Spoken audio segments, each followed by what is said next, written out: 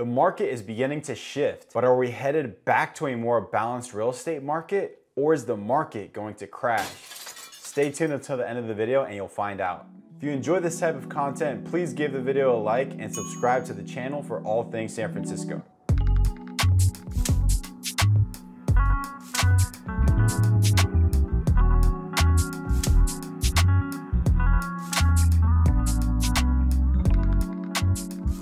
What's up YouTube? My name is Restrepo and welcome back to my YouTube channel.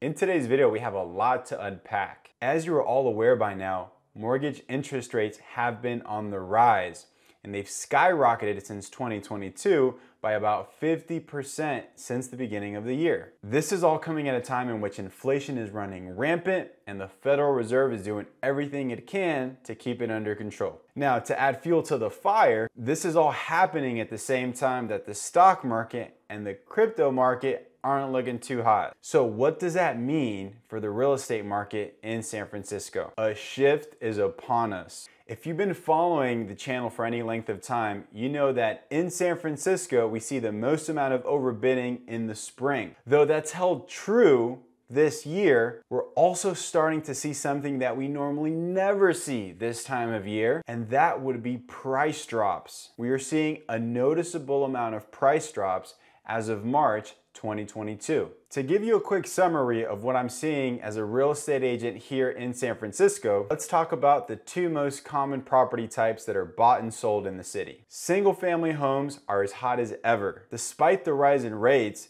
San Francisco has a fixed supply of single family homes and everybody seems to want one. Despite everything going on right now, we are still seeing multiple offers for single family homes in the city. And the very desirable ones are getting crazy amounts of numbers. I just had a colleague of mine who listed a home in Noe Valley and it sold $2 million above ask.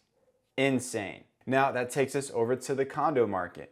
Condos are a mixed bag. Some condos are still getting multiple offers and going considerably above ask, while others are sitting on the market and selling at or below ask. The segment of the market that is feeling the rise in rates the most is going to be those buyers under $2 million.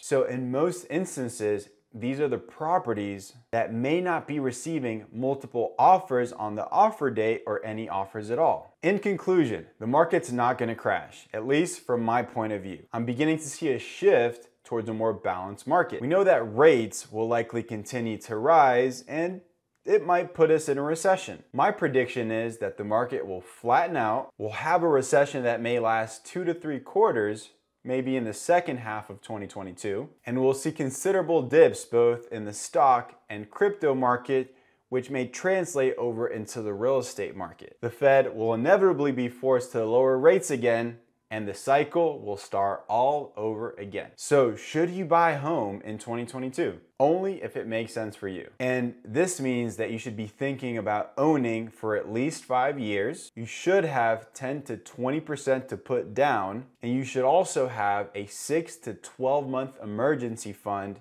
with a stable job. Market cycles are perfectly normal, and buying within your means and holding long term will allow you to weather any potential downturn in the real estate market. I hope you found value from this content. Don't forget to like, comment, and subscribe. Let me know if you have any questions in the comment section below, and I'll see you in the next video.